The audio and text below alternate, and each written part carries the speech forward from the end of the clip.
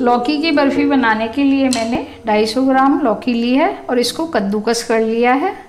इसको हम इस कढ़ाई में डाल देंगे,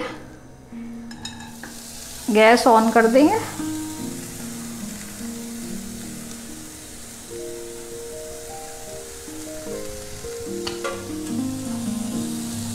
अब इसमें मैंने ये आधा कप दूध डाला है।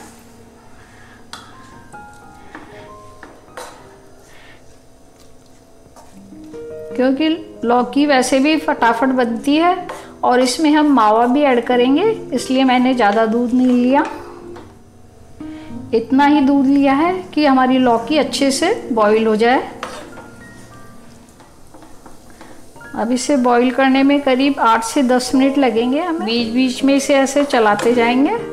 आप देख सकते हैं इसका सारा दूध सूख गया है और लौकी भी अच्छे से पक गई है। अब इसमें मैं करीब 100 ग्राम मावा डाल रही हूँ। मावे को मैंने पहले सेका नहीं था क्योंकि इसमें ये सिक जाएगा।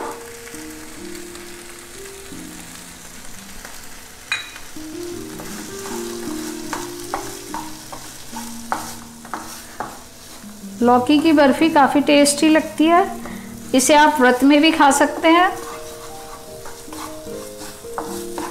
अब इसमें 1 चम्मच घी ऐड करेंगे जिससे इसकी सिकाई अच्छे से हो जाए।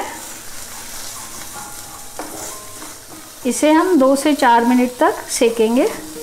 फिर इसमें चीनी ऐड करेंगे। अब इसमें ये 1/4 कप मैंने चीनी ली है।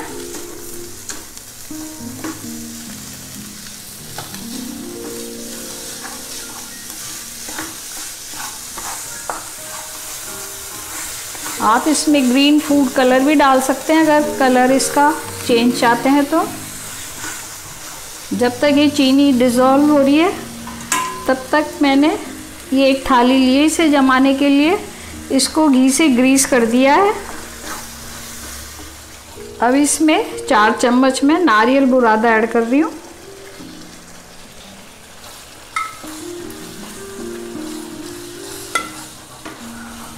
अब इसको हल्का सा ठंडा होने देंगे गैस ऑफ करके। फिर इसे थाली में ट्रांसफ़र कर देंगे। उससे पहले इसमें थोड़ा इलायची पाउडर डालेंगे। आप चाहें तो ड्राई फ्रूट्स भी डाल सकते हैं। इलायची पाउडर,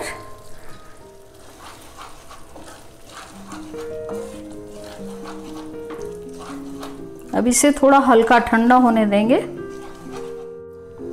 थोड़ा ये ठंडा हो गया है। अब हम इसे थाली में ट्रांसफ़र कर देंगे।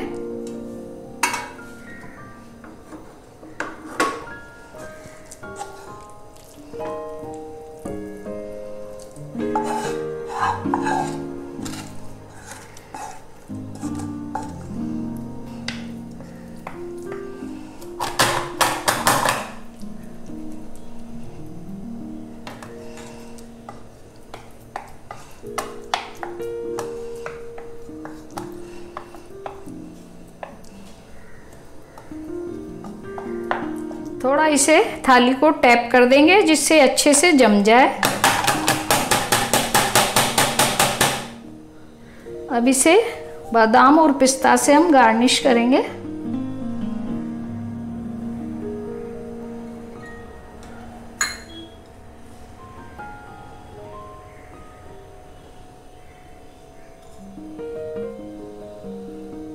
लीजिए, तैयार है लौकी की बर्फ़ी। इसे आप भी ज़रूर से ट्राई कीजिए और प्लीज़ कमेंट बॉक्स में बताइए कैसी लगी आपको लौकी की बर्फ़ी। और मेरे चैनल पे नए हैं तो चैनल को ज़रूर से सब्सक्राइब कीजिए जिससे नेक्स्ट अपडेट्स आपको मिल सके।